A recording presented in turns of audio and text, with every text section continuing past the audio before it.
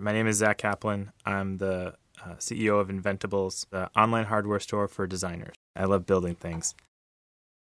Originally, we had a business servicing R&D and design people at big companies like Black & Decker and Nike.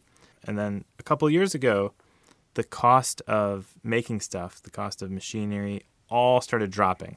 And then websites came out like Etsy and Kickstarter, and we launched this hardware store to make that research that we were doing for big companies available to everyone. The world started paying attention in a big way to digital manufacturing and desktop fabrication because the cost of entry, just like what happened with desktop publishing in the 80s, all of a sudden dropped down to a couple $100 to play. It's really exciting because now anyone can be a manufacturer. These low-cost digital machines, you plug them into your computer with a USB, and now you don't need a Fortune 500 company to make products. You just need some ideas and some time and a couple $100. You now have a manufacturing facility on your desktop. We're seeing successful businesses start up and grow from nothing with digital manufacturing as their engine. So, for example, one of our customers makes furniture. One of our customers makes wedding cake toppers. One of our customers makes jewelry. So they have a machine, they order the supplies, they make a small batch of products, and then they sell them either on their website or Etsy or at a local retailer, like a small business retailer. Right now, there's about 18,000 products that you can order on the site. The engine of that is these digital manufacturing machines. The concept of a market is very abstract. What does that even mean? And so it's something that I've learned over time through experience. When you start it, it's very delicate and fragile, and as you build it, it gets a little stronger and it gets a little more solidified.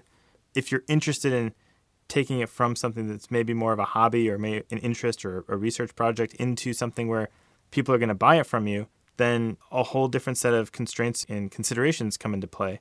And you start to understand, okay, so what about this technology is interesting to people or will help people? And the extent to which you can find one or then 10 or 100 people who see why this is great gives you a chance to change it or challenge it or iterate it from something that's more science or technology into a product.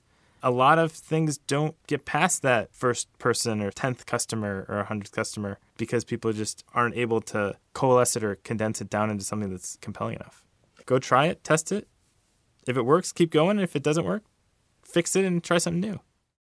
We're in the early innings. Obviously, manufacturing has been around for hundreds of years, but digital manufacturing is definitely in the early stages. Most designers still are just kind of figuring out, okay, so what are these tools? And the tools are improving. I think this is what it felt like in the very beginning of the Industrial Revolution. I think this is that next revolution, the digital manufacturing revolution.